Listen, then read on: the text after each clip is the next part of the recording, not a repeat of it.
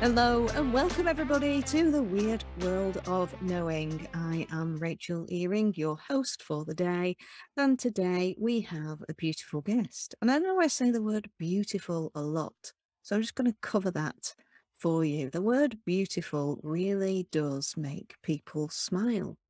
And my whole journey is to try and make people smile as much as possible and to dig in deep to get that real essence of who somebody is. And for me, that word cannot be used enough to help people feel good about themselves, because this really is what this show is all about. So this beautiful guest that I have today, Tina Wright. Tina, hello and welcome. Hi, Rachel. Lovely to be here. Oh, it's a joy to have you here. So, Tina, you are a chronic pain and anxiety expert. So you've come across some really weird and wonderful stories with your clients, but also you came through that journey with your own sort of issues like we all have. It sort of put you on this path to go and do that. So you were an accredited CBT psychotherapist, mindfulness teacher, and you suffered from generalized anxiety disorder, Yes. fibromyalgia, IBS, TMJD, and severe migraines. Now, what is TMJD for those people who do not know what that is? That's temporomandibular joint dysfunction, and it's the jaw where it can sometimes get stuck, often open, and it's really, really painful. And it's you get referred to a ENT specialist, and there is sometimes you're sometimes referred for surgery, etc. But it's where the jaw really just gets stuck in that awful position, or it just hurts so much so you can't eat. Sometimes talking hurts, and for me that was horrible. I like to talk. So it was really quite difficult for quite a while, was having those symptoms. So how, I know that you've now sort of recovered from most of these things. So that's weird in itself, because obviously most people, who have fibromyalgia have it for years and years and years, and stuck in that pain threshold without being able to function. And yet here you are, vibrant and working in the best possible way, plus helping others. So can you explain to us a little bit about your background and your journeys, what these weird things that have brought you to where you are now? Yes. So I was working in the NHS as a psychological therapist, and I had the diagnosis of fibromyalgia, but I was in pain a lot of the time. But I started to explore mindfulness for work reasons mainly. I'd read the literature, the research was saying, it was good for a lot of things. And I put myself forward to train in this, to be able to help my clients, my patients within the NHS. And so I went on training course and did a lot of work, and we went on a couple of retreats. The first retreat was really quite sort of quite heady. It was more the academic side, and I continued to learn a lot about it, learn how to teach it, and took quite a few classes, with patients. Yeah, it was still found it very academic. I was doing mindfulness. I was doing the practice. I was meditating as expected on a daily basis, but it felt like I was doing it rather than being it. Yeah. Yeah, I don't know. It depends whether, that's a very hard concept to understand if you've not meditated or, but there's a difference between knowing something in your head and feeling it in your heart. Yes. We often get caught up in our heads, especially I think in Western societies. We're taught a lot of academic stuff. Our schooling system is all based on academic achievement. Our whole medical system is taught on academics, and what works and what doesn't work, and not explored emotionally about how you feel. And so we are trained from early life to just think about things rather than feel things. And so that's what I was doing, was just thinking it and doing it rather than feeling it and being it. But it was the second retreat that we went on, which was in a lovely country house in October. It changed everything for me. How? What happened? Well, the first morning of waking up there, I was quite disgusted, to be honest, because we were woken by a gong at break of dawn. Got a nice bed, but they want me out. Gosh, but I had to get up. We were all sort of taken out onto this lawn, which was, covered in dew because it's an October morning. Light was hardly there. It was quite mystical, really. Sort of the mist was hovering, bloody freezing cold, standing, and expected to do this qigong exercise. It's very slow moving, and we were slapping ourselves to start with, up our arms and legs, and then doing this routine of very slow movement. Well, considering I was hurting all over through fibromyalgia, my hands in particular used to hurt so much to type. Sometimes I'd be sat at my desk just crying when I had to type up reports. And so actually even, tapping myself was really sore and hurting my hands. There's certain parts of my body that really hurt just doing that. And I could not coordinate my head with my hands, and to get my feet to just bring my leg to bring my foot up within time with my hands. It was like, I can't do this. I was just like, what the bloody hell? We're here to meditate. Why are you making me do this first thing in the morning? I was furious. Everybody. I was furious at the people that had organised it. I was furious at the man that was taking the class, but everybody else, because they seemed to be able to do it. Yeah. I was getting but we ended up having to do this every day. We were meditating during the day and doing other classes, and there was poetry and all sorts, and I was like, I don't understand what's going on here. But through the week, something happened. It seemed to change. And the more I went to these first thing in the morning classes, there was a difference happening. I get so angry with myself because my body would not work. My body did not do what I wanted it to do. My head worked perfectly okay. I could take in information, and a lot of people talk about fibro fog and not being able to concentrate and things. I wasn't really affected in quite that way. And I know that fibro affects people in very different ways, and so I was quite lucky in that way. But I was sort of getting so frustrated. I could not think my way out of this. I could not take in the instructions and then follow them because my body followed them. So I journaled about this experience, and my journal, I kept it because, well, I keep lots of my journal, but I kept it because it is a record of my transformation in effect, because when I look back, I can see just how angry I was at me, but not at internal me. It was my body. I was angry at what my body could not do. I was angry at all the hurt it held from years of various different things of happening. Yeah. I was just so enraged, and I never realised how angry I was until that moment. And it was scary.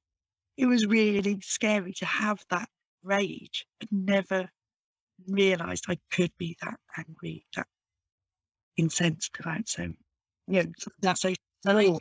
Yeah, to know that. And to admit it to yourself, that was like another thing, revolutionary in a way, because by the end of the week, it was like, okay, maybe it's what I need.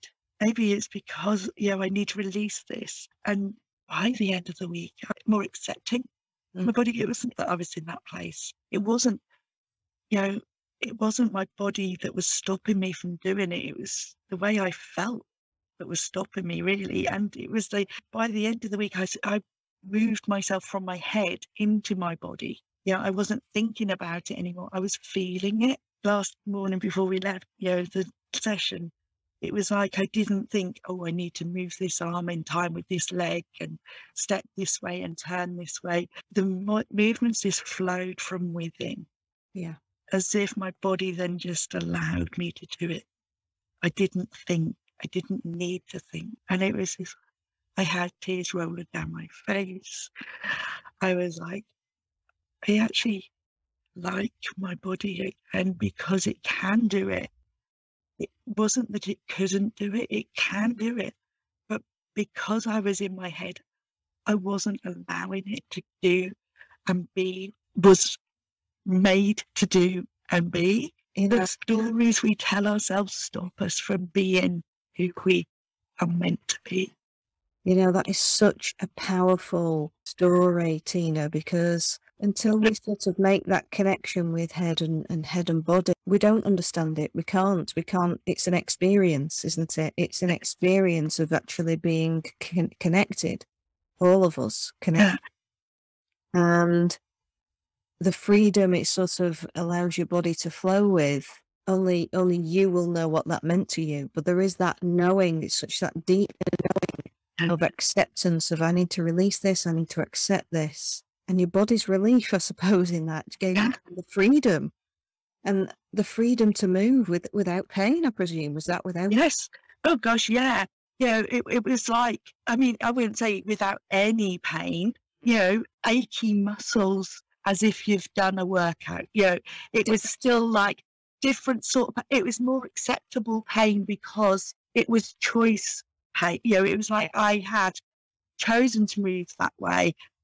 And I was accepting that pain because it hadn't moved that way before for so long, or, not before, but for so long that it was going to hurt. I'd lifted my knee up higher than I had for probably 10 years. So I was going to hurt around the buttocks and, my thighs were going to ache, and that was okay. It wasn't the almighty pain hurt. It was more of an ache, a muscular ache that you would expect if you would perhaps been to the gym. So it was a different feeling, and it was it was then I'd made the decision. I can't stay just working with people's minds and their thoughts and doing just a cognitive approach, a CBT approach. I still love CBT and I use it an awful lot.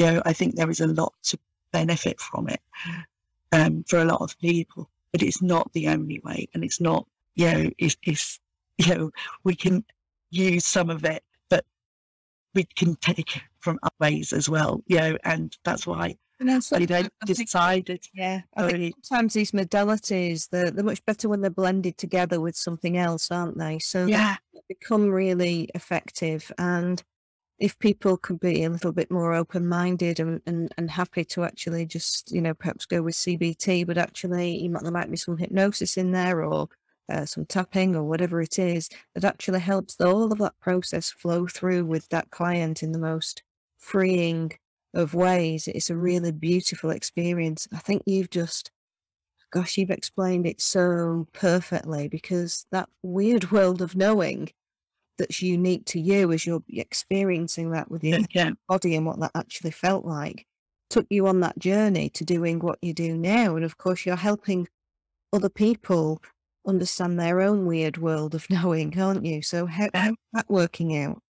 Can you give? Well, that's it. I mean, I made that decision in that week that I needed to set up my own business. I could not carry on working within an NHS system. And I love the NHS. We're lucky to have the NHS, but it is constricting, And so I made the decision by the end of that week that I would need to leave.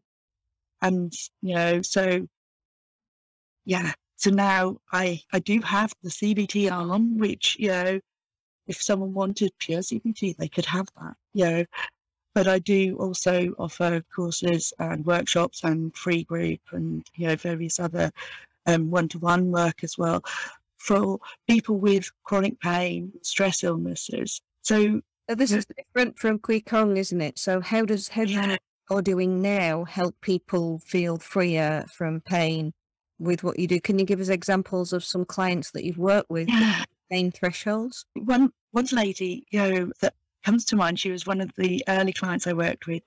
She had chronic back pain. She'd fallen down the stairs 20 years earlier, had all sorts of tests within the NHS, and an MRI scan had shown that there was these dark patches on her scan. And a doctor had apparently told her that there was some nerve damage, and she had perceived that to mean that, she would never recover. She came to the clinic with, my clinic with 2 walking sticks, bent over. Her husband helped her in. She was wearing slippers. She couldn't bear to put shoes on because the whole of her lower body was in real bad pain. So she, was in pain from the waist down, the lower spine that had been affected, and talked. And it was, the conversation went that, she had this belief that, the nerves in her back were dead because she'd seen the imaging that showed black parts, and she took that to mean that those nerves were dead. So part of what we work with is the beliefs, and part of what I work with are also the emotions. So from the belief side, her belief was that her nerves had died. So straight away, it's like, well, if they had died, would you be able to walk? If you had no nerves there, what happens? And she had just accepted her belief. She accepted what she had perceived the doctor said and what she perceived the imaging to have meant, and never questioned it. Because we know from research and we know from our own experiences, very rarely do we question authority. We accept, and men in white coats tend to be, we accept white males as the authority. That's what happened, especially, this isn't meant to be disrespectful, but some people of a certain age as well. She was slightly older and she respected the medical profession to know best. So she had just taken what she believed his words were as the gospel truth, and that was that. So once she sort of started questioning her belief, it started to undermine what she had believed, because she could see that actually if she had that, as much damage, or, the fact that the nerves weren't, gone completely, then, or if they had gone, she wouldn't be able to walk at all. So that wasn't true. We then looked at what actually happened in her life at that time, which is the key question.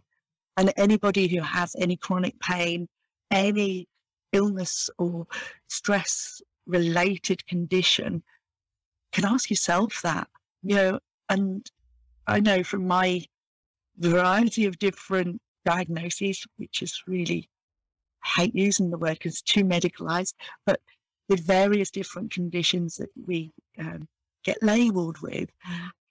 Again, don't like labels, but if you can go back to the root, when did they start? What was happening in your life at that time?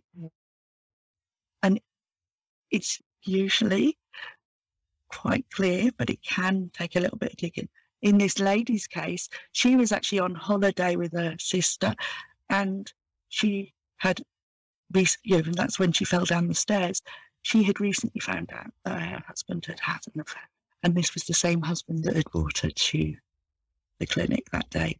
He had stayed with her for 20 years, and he was nursing her. She knew that he'd had an affair and was having difficulties of back pain recovering because of the distraught nature of, her relationship, And the back very often signifies support. Lower back is very often tied in with lack of support. Yeah, isn't it? It's that. Exactly.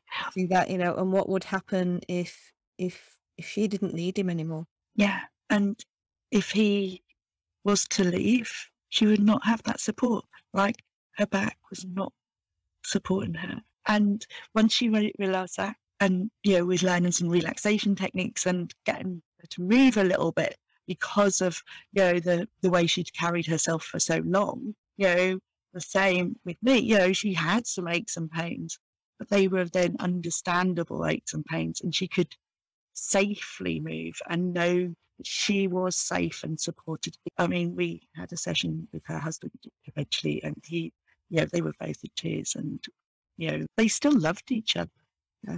And that was lovely, so they were able to then go and work on their relationship, knowing that the support was there for them. And she walked out on the last day without her sticks. Oh, beautiful. It's lovely.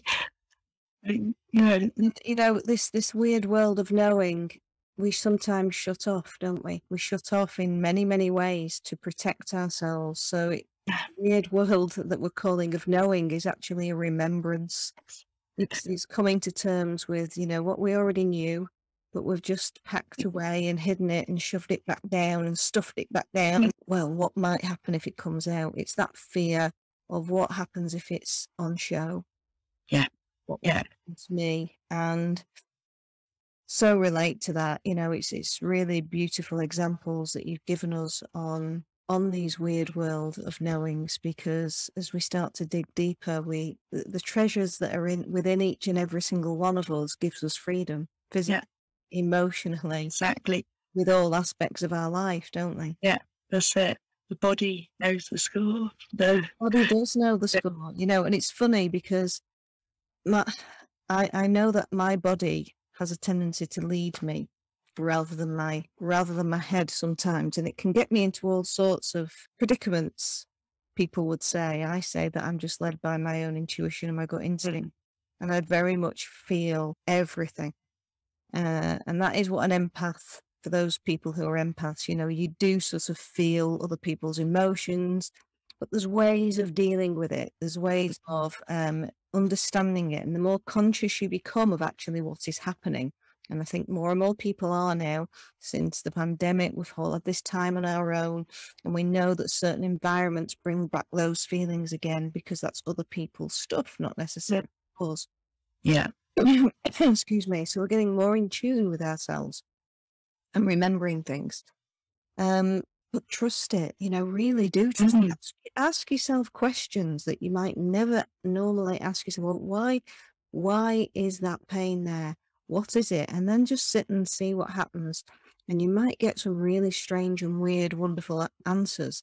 But if you can give yourself a day of following through on those questions and going and experiencing what that might mean, it might mean that you need to get in the car and go to a certain place for a walk. What if you've got a day? Why not just go and experience and what that might mean on that walk for you to experience what's happening on that walk? Are your legs heavy? Are your legs heavy at a particular point? Ask your body then, why are my legs heavy at this particular point? What is going on? Is there something I need to look at? See, just let me know.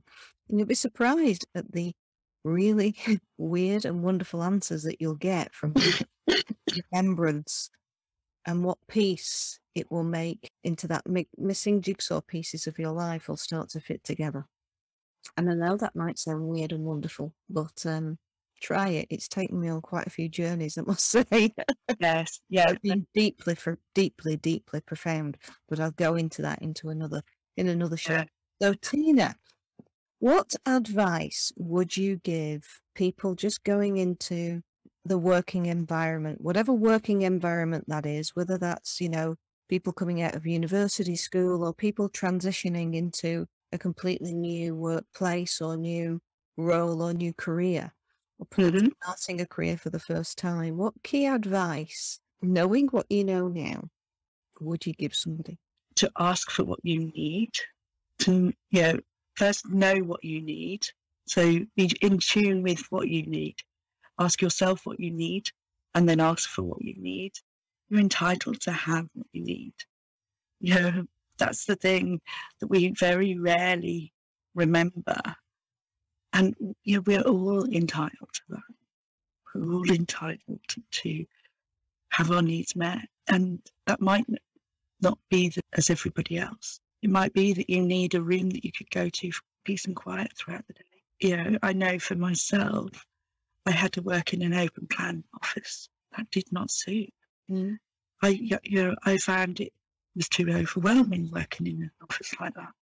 I know I could have been a lot more productive working in an office separate or working from home. I much prefer working from home. So, it's knowing, and if you can, find ways of checking out what's good for you. If you've never done it, try it and see. But be mindful, and if it does make your pain difficult, or your symptoms, or your stress, find space and time in each day to just get that little space for you. So even if you're not given enough, maybe at lunchtime, go for a walk, or as you pop to the toilet. That was a favourite. Toilet breaks. You've got 2 minutes maybe in the toilet. Do some deep breathing. Take some time to just check in with your body. How am I feeling? Check in with your mind. What's going on here? And just be for those 2 minutes every couple of hours. It's just a way of recalibrating. Oh, Tina, I'm relaxing as you're talking like this. I can feel my own body sort of relaxing deeper and deeper. You've just got that really beautiful voice to go with it. Just perfect. Thank you. One last question for you before we go, Tina. Who would you like to listen to on the Weird World of Knowing? Who do you know who might have some weird knowings that they could share with us? Who do I know? Oh, I actually spoke to someone this week who may well... Do you know what, though? I can't remember her surname as we talk. That's okay. Her name's Samantha, and I can tell you her group if you would like. Absolutely, yeah. Why would you want Samantha to come on the show? She's so lovely, bubbly. She's actually has fibromyalgia diagnosis, and we spoke about labels. And I think, I said to her, it's the first time I've actually met her this week online, but we've been corresponding. And actually, she's a kindred spirit. She understands where we're coming from, as in tapping into things. And she has her own journey that she could bring in, and she does a lot of work with youth charities in Scotland, and I think she probably has a lot to offer. And I love the fact that it's somebody that who isn't one of these great big names out there. This podcast really is about bringing the homegrown body from all walks of life, because we're all on a journey, and people that and you love and that you're going to meet in your life, they're going to have more profound effect on you than the people who are, the big names out there. I think aware of these people that are coming into your life, because they come in and they have these real nuggets for you. We relate more to people that are like us. We like people like us. So, we need to... our greatest teachers are usually nothing like us at all. Teachers are the ones that we clash the most with, resent, get angry with, and then need to try and find some peace within ourselves to that. So, and even if that's you, we all get angry with ourselves, but... Exactly, which is why we learn so much from our body when we don't like it. Absolutely. Learn to fall in love with yourself, because there's only you on this journey with you, so your whole life. So learn to love every single part of you. That's it. As Tina is doing. And Tina, you've just been an awesome guest. Thank you so much. You brought so much value with your stories to connecting mind and body, and why that is important, and the freedom that gives. So I can't thank you enough. Thank you for being with us. Thank you. Anyone who wants to get in touch with Tina, the details will be down below in the podcast. But Tina, just let us know where people can get in touch with you. Yeah, so on Instagram, I've got a free Facebook group for anybody that is experiencing any stress illnesses, and that's beyond the label, chronic pain, stress illness, and TMS. Fantastic. Thank you, Tina, and take care, everyone. We'll see you next week. Thank you. Thank you so much for listening on The Weird World of Knowing. I do hope you enjoyed your time with us. I'm Rachel Earing, your host, and gosh, I'm having a ball putting all of this together for you, so I hope you are too. And if you are, please do like, subscribe, and share with those who might actually benefit from these weird moments of knowing, as they realise how many of their own they've been having all their life. Take care, and we'll see you next week.